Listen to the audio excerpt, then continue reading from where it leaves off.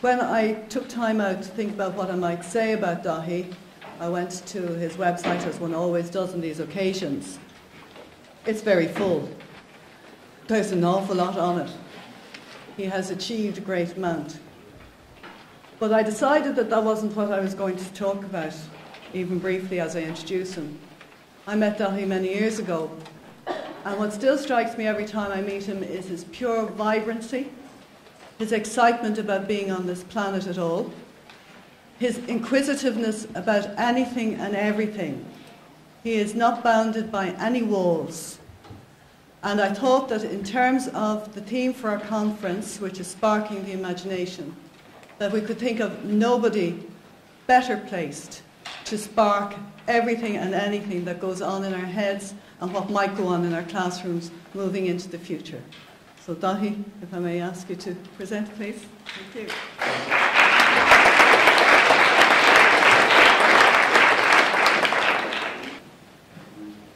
First thing we do is we always make sure the technology is working.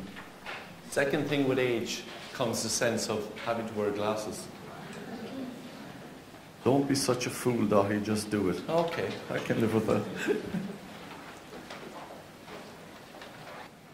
It's a huge privilege to be here among friends, colleagues.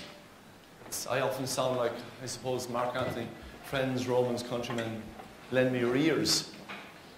Spark the imagination. I would have to say that in many years of earning grey hairs, this has probably been the most difficult keynote I've ever been asked to write. And I think the reason for that is simple. Every one of you sitting here right now knows where we're coming from. The last few years we've been hammered as educators and teachers. Everyone has been hammered. All we're hearing is negativity. If I hear the word troika again, I'll go ballistic. If I hear the word cutback, if I hear this, and in education and in technology, there isn't a person in this room right now that doesn't have technology, hardware, human software, which has become deficited, which has become flatlined.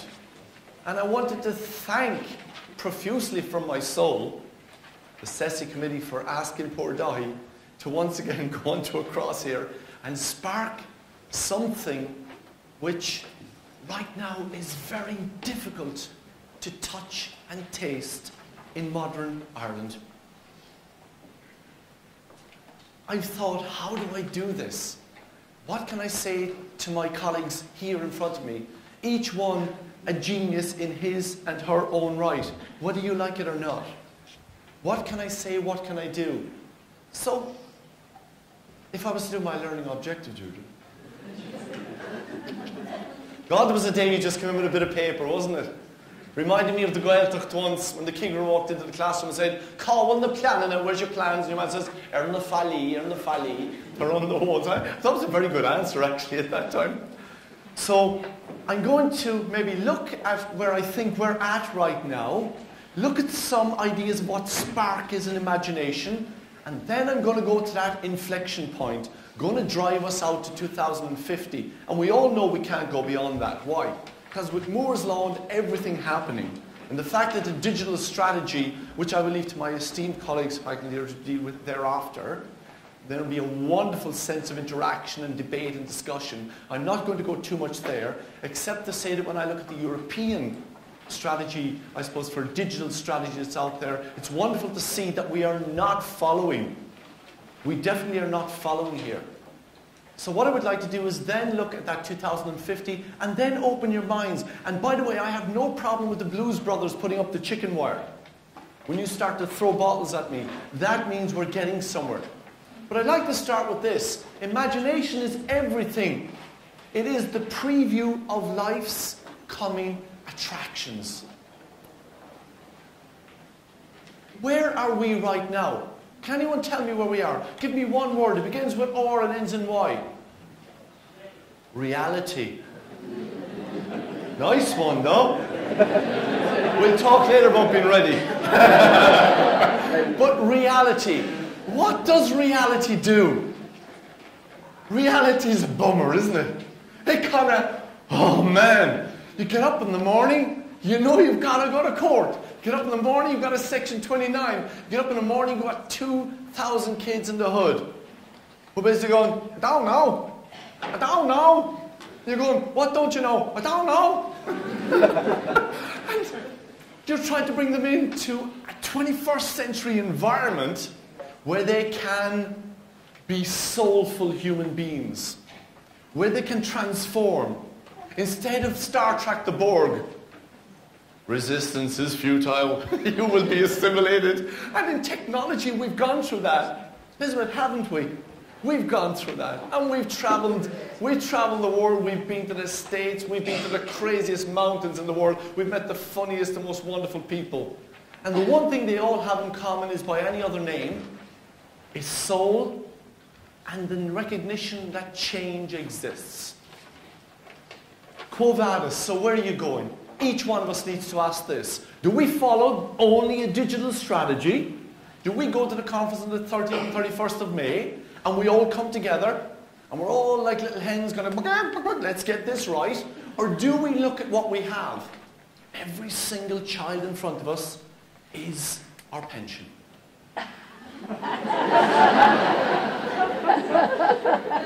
Don't teach them well, learn them well. Minister, I have massive time for. I have one problem. Coding is important. It is important that children understand these things. But in the 1980s, and I see my colleagues, my former colleagues from Mary I up there, in the 1980s when a young gentleman called Marty Holland was around, and I had the privilege of designing a Sheena Fada. Little did we realise when the Sheena Fada was designed by basic programming of a VDU command, that nowadays localization would be such an important part of the equalization of technology. Technology doesn't care if you're cerebral palsy, if you're deaf, if you're blind, if you're a genius. It kind of goes and says, bring it on, baby, come on, let me have it. And that's sparking the imagination. Don't ever be afraid of that stupid piece of hardware in front of you. Why? You control it. It doesn't control us. But I'm going to go to 2050 in a few moments, scare the hell out of some of you, hopefully. So where are you on this road? Are you with the trees? Are you on the road? Are you in the middle of the road? Are you driving on the right or the left-hand side of the road? Does it really matter? What is that road? Hopefully the digital strategy might show us part of that road, but I hope there are trees in it. Here, Michael. I hope there are flowers. I hope there's a sense of underground revolution. I hope there's a sense of, go on, let's bring it on. Because if it isn't there, then we're dead. And it's a privilege to be with CESI so often, to come back every year for someone to give me just a pint of what's called sparking blood. And I want to thank the committee. But our insanity tells us that if we keep doing the same thing the same way every time, we're not going to get any different results. I was in a school recently where the kids were doing incredible stuff, and I said to someone, will you open up and write me a letter in Microsoft Word? The kid looked at me and I went, oh man, I've got an Usain Bolt sprinter who never ran the local race out in Mulhuddart. Let's not forget where we've come from. The technology children have now is as good as dead. Is it the technology, or is it the thought processes? Is it what we learn them instead of what we teach them? What are the things that formed each one of your lives? Was it a sentence, a word? Was it a feeling? Very often what we give children is that sense of impossible is nothing. And that's what I love about technology. I'm not going to get into the fact that the most powerful tool in the world they hold in their hands, and so many organizations prevent them from using this in school because we're afraid of it. Kids, they know more than us. Of course they do. Don't ever let them know that, though. Teacher, teacher, teacher. You're dead right. Teacher, you're wrong. I was trying to catch you out. Come on, if you haven't been there, then you haven't lived. And you turn around and go, whoa, that was close. That's what I love about the technology. Just use your imagination. That's all that SpongeBob tells us.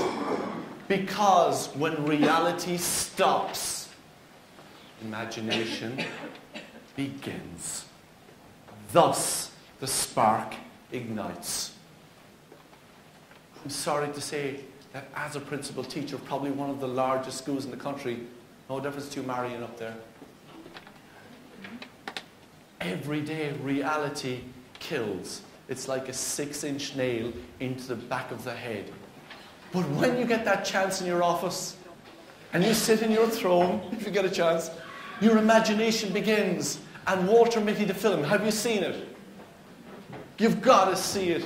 You've got to see it, because it is a soul-lifting experience to realize that in the 21st century, someone can actually do what he does in a world that otherwise wants to treat him as a dope, as a special needs human being, deficited in the brain.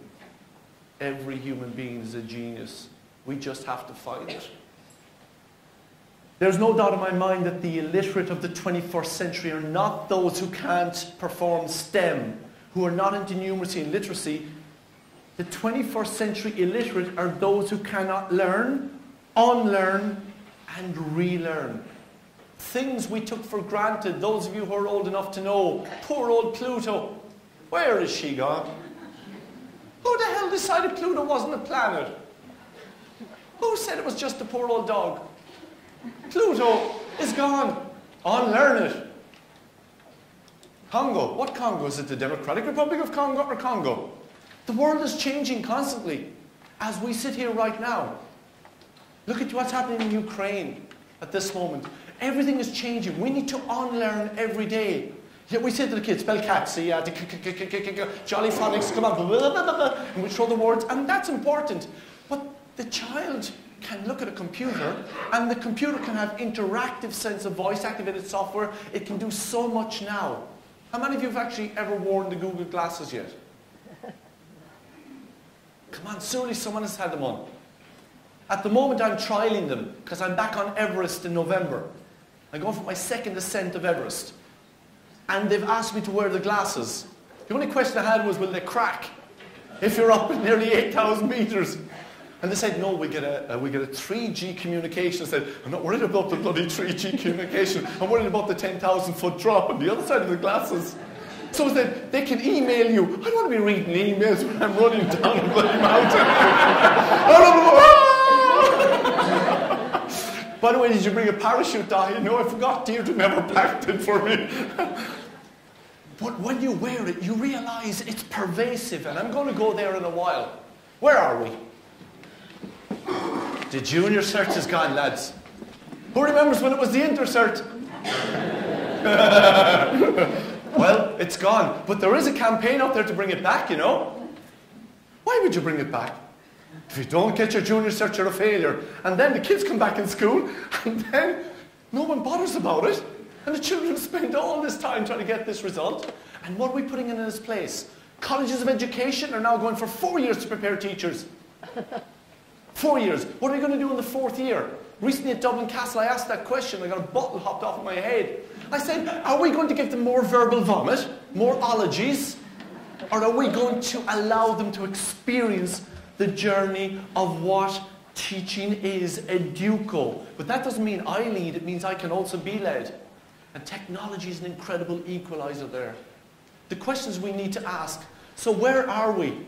By 2050, the pace of tech change will reach, without doubt, the exponential inflection point. Up she pops. Based on Moore's law, I would say that man becomes one with machine. So let's look at the word humology. I'm a humalien, a human mixed with an alien, but my mother just never bothered to tell me that at the start. But I used to notice when at night these things came out of the back of her head, you know?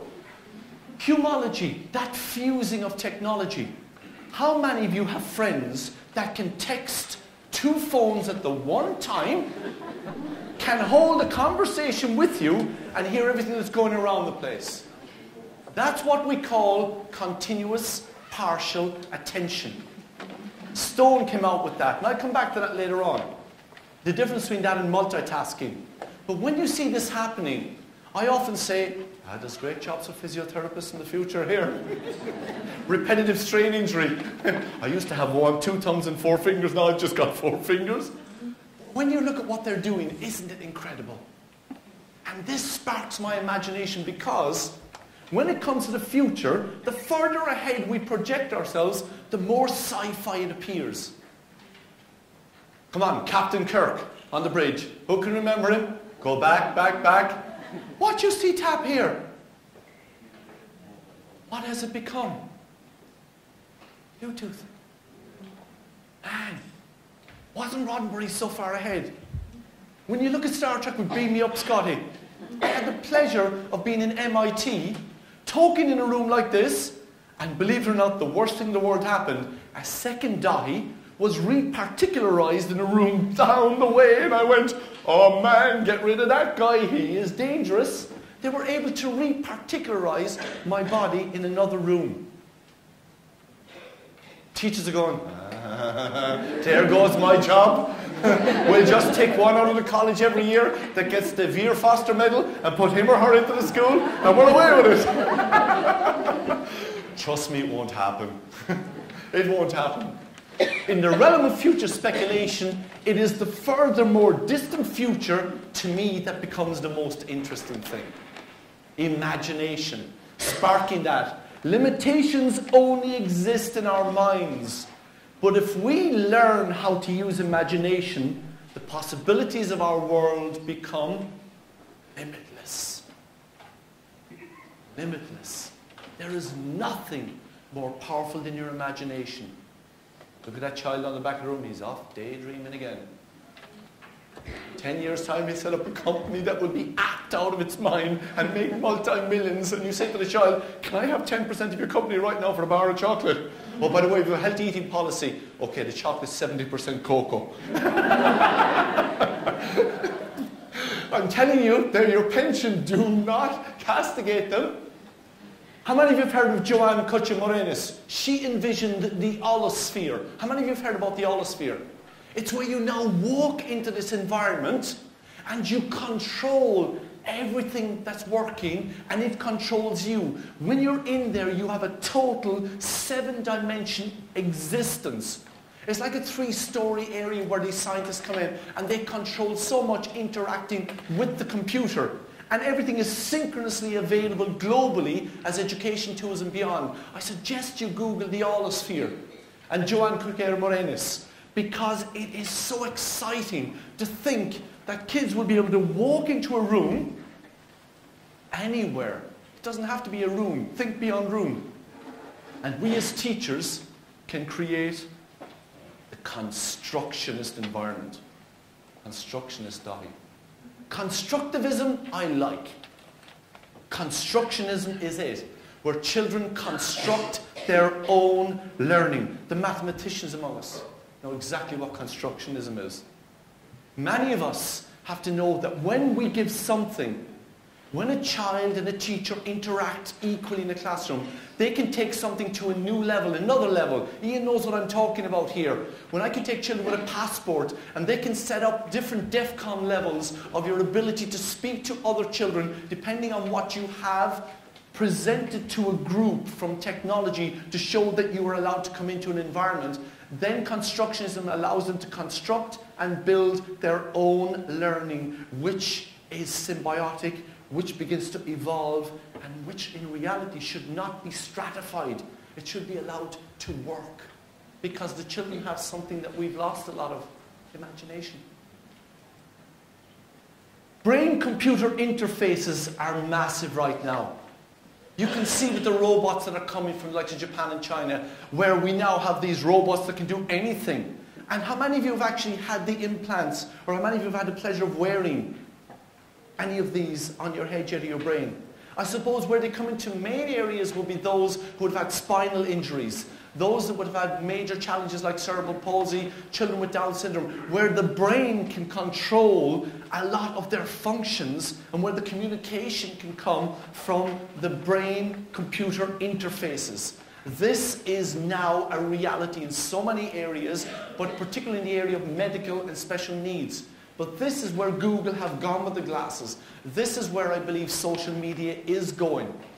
And we'll talk about that a little bit later again. The 4D immersive social media and interhuman digital browser. Have any of you been there yet? How many of you have been in town in Dublin where you've got into the 7D movie? Now, when you come out, trust me, I hope you haven't eaten dinner for about 2 hours beforehand. The movie is so 7D that there is nothing in it which you do not experience to the core of your six-pack. Minister spoke about them going to the Amazon. This is why I'm going to wear the glasses.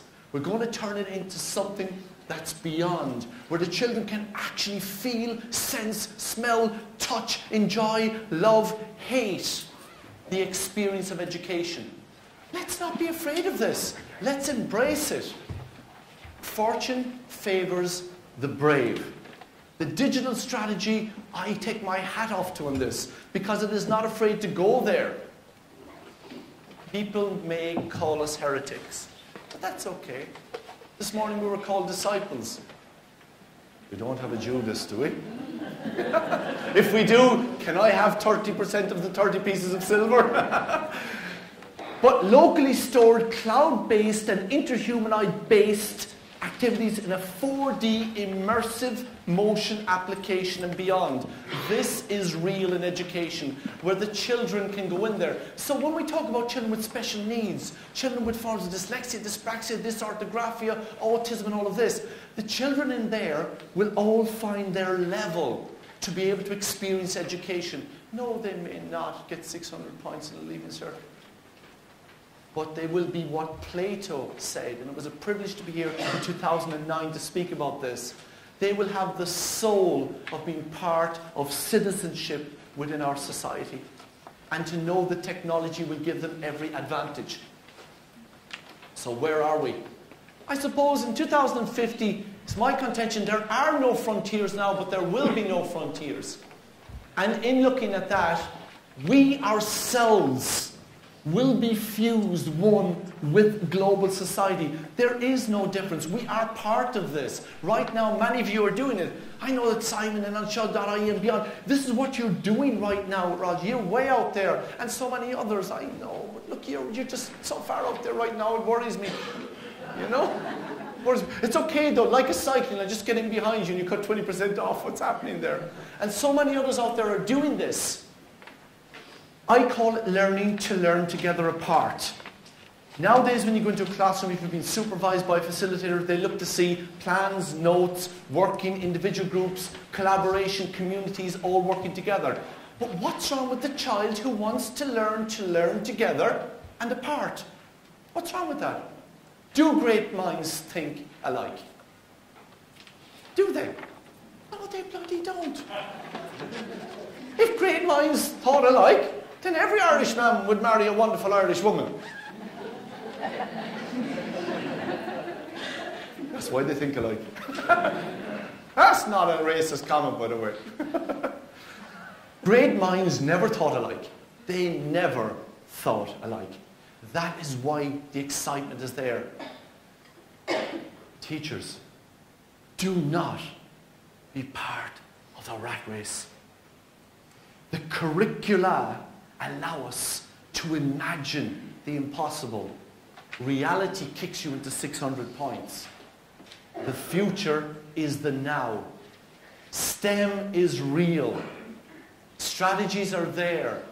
But we can allow the children to create their own learning in these environments, utilizing the technologies which are theirs, because the overall challenge of tomorrow's knowledge society is to go beyond the mobile, digital, information, communication technologies. It's to go beyond that.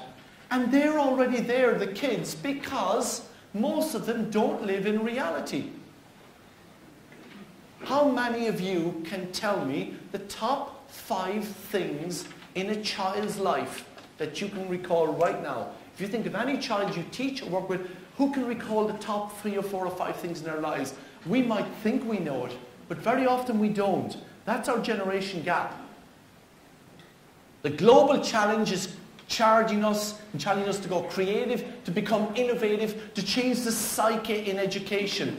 Please, the colleges of education, in your 4th year of primary teaching, please, in the Erasmus Plus programs, which are offering 27 million, please allow our people, our citizens, our educators to experience the spark of imagination, of the impossibility of possibility, of technology. Please allow them to experience this without going in and ticking boxes.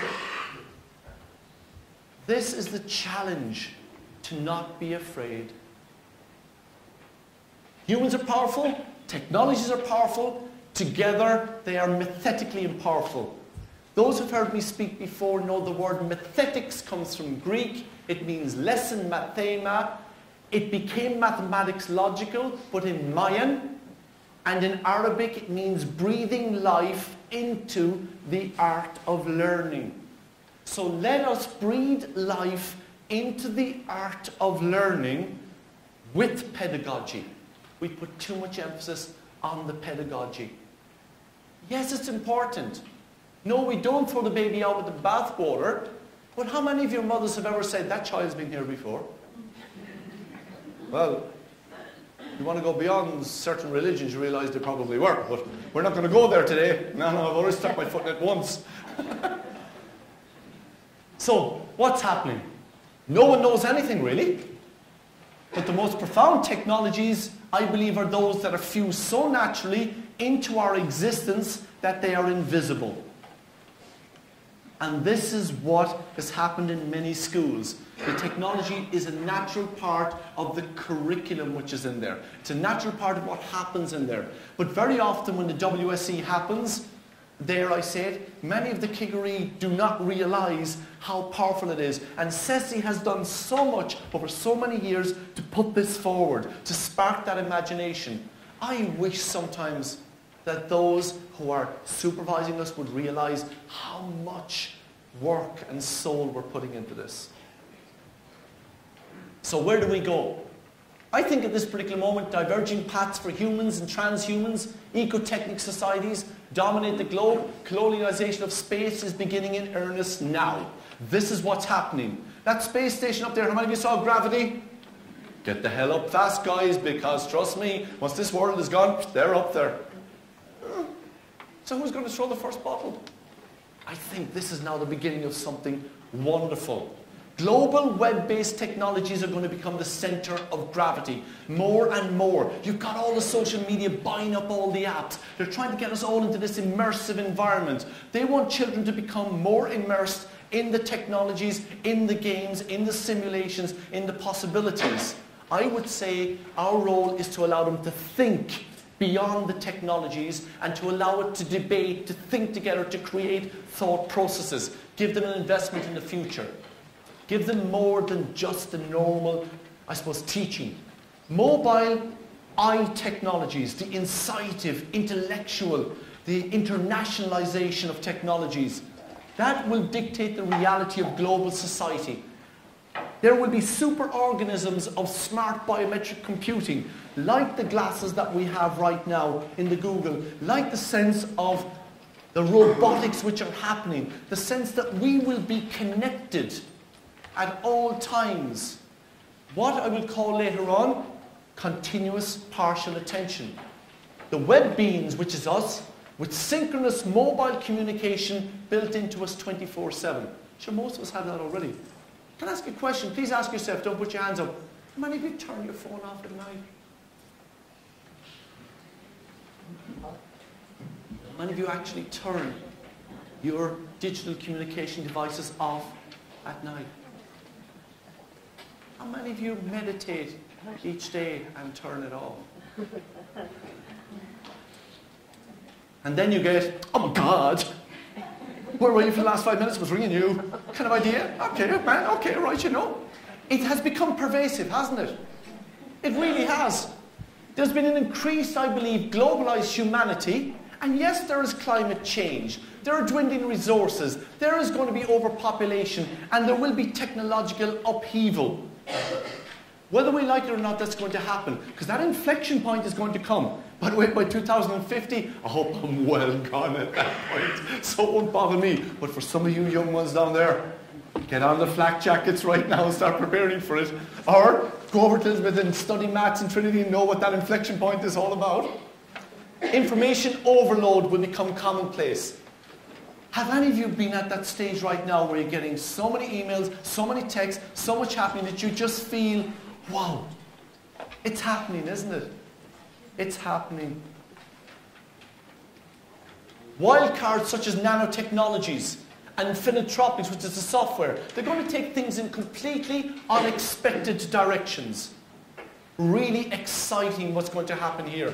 The possibility, again, like I told you, of people with major physical injuries, mental challenges, those who will have disabilities, being able to connect in.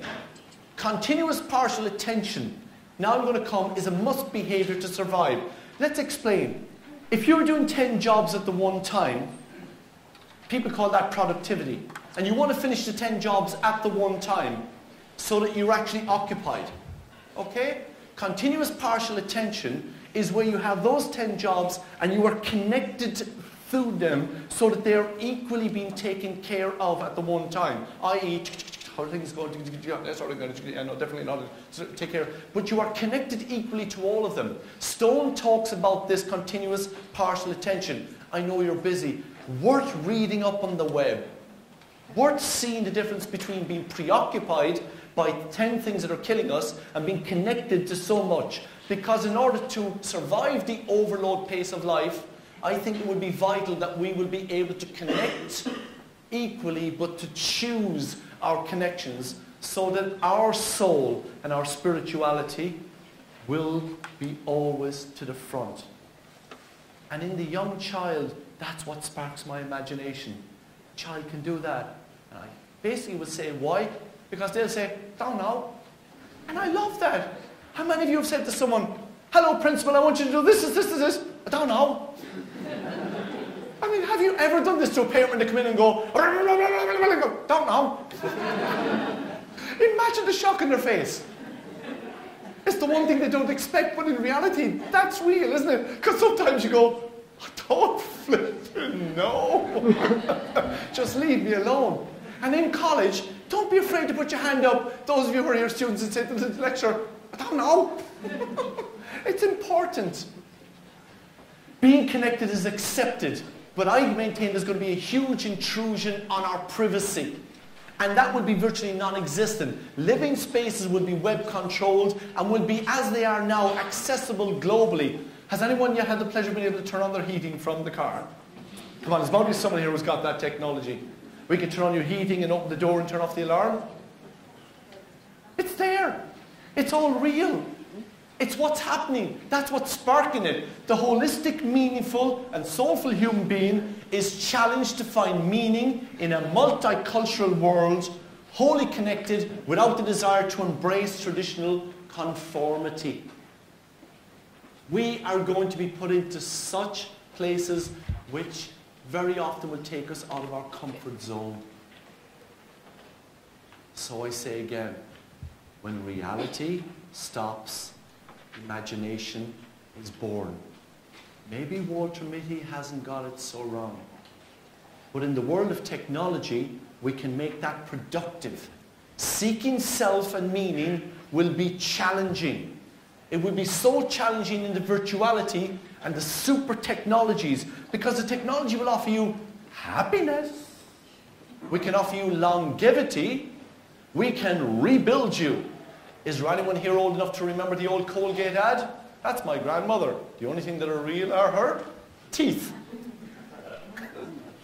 Maybe that's not so far off with technology that we will always be forever young. Maybe Tinkerbell had it right. What was Walt Disney's famous statement?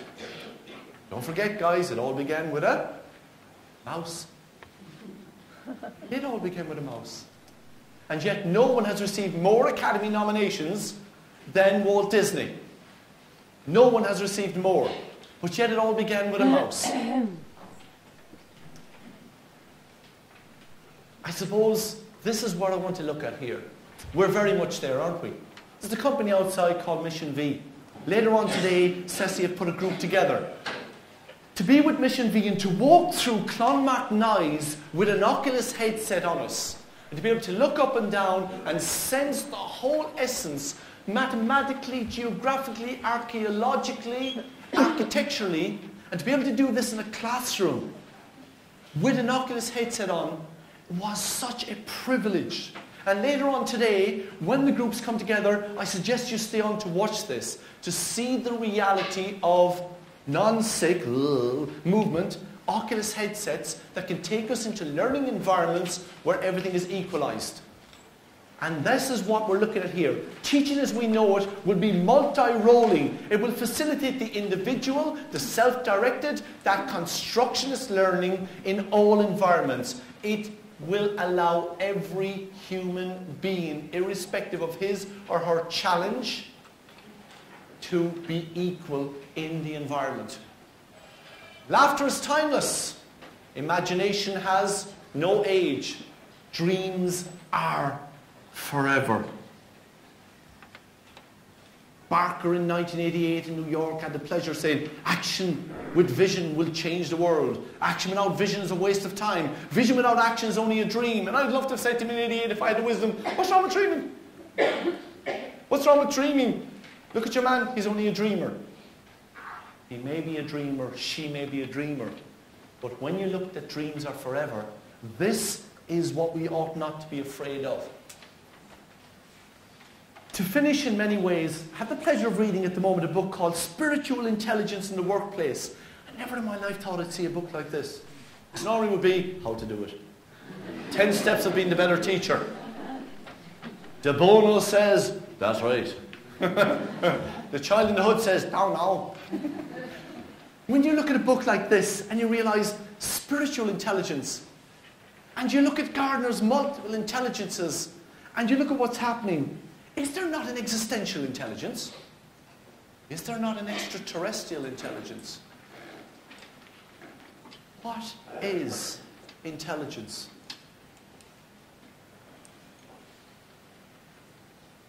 To wrap up, in lots of ways,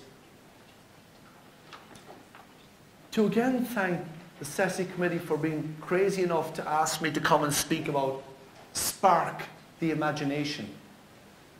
I maintain in our times of difficulty now as educators, and it is difficult, the one thing they cannot take from us, and think of the film 300. What are we? Spartans. Woo, woo. And that's what we are. Every day that we go out there, we are Spartans. And there will always be crazy, you can't say Greeks because they might take that as an insult, but you know from the film, there will always be crazy people who will try to bury us. There will always be those who will say, another digital strategy. Deirdre, haven't you got better things to be doing with your life? And Michael, what are you up to? And there will be people saying, Minister, what's the point of a meeting on the 30th and 31st of May? What are you going to achieve? We're in schools where the rooms are falling apart. We can't afford toilet paper.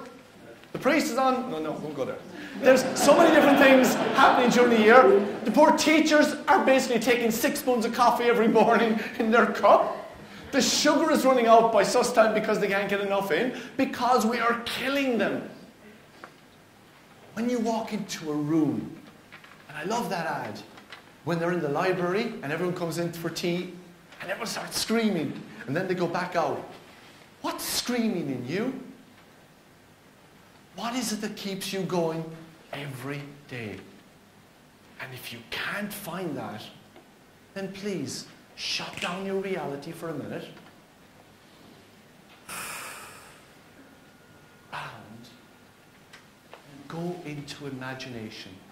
And imagine, what would you like to create for your classroom, for your audience, for your lecture room today? And how can you embrace the humology of technology so that imagination is timeless? And what can you give to those people in front of you that has longevity. And it is this: impossible is nothing. Do not be assimilated.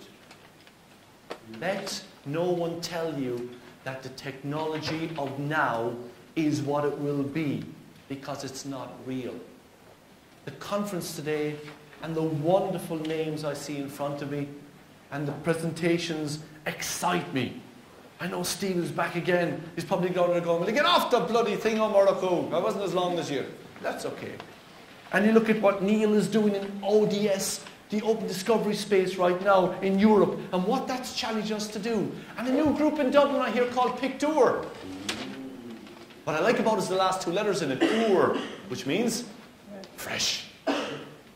I know that's happening right now, and I know it's happening around the country. And CESI have tried so hard, so often, to put together groups around the country to bring them together.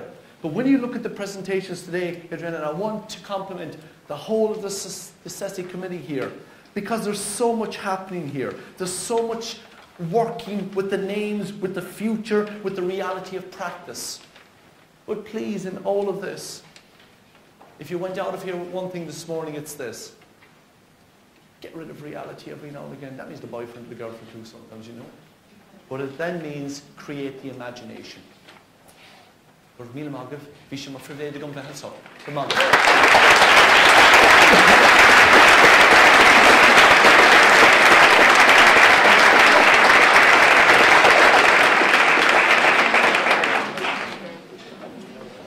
As they say, follow that. Daithí, thank you very, very much for that.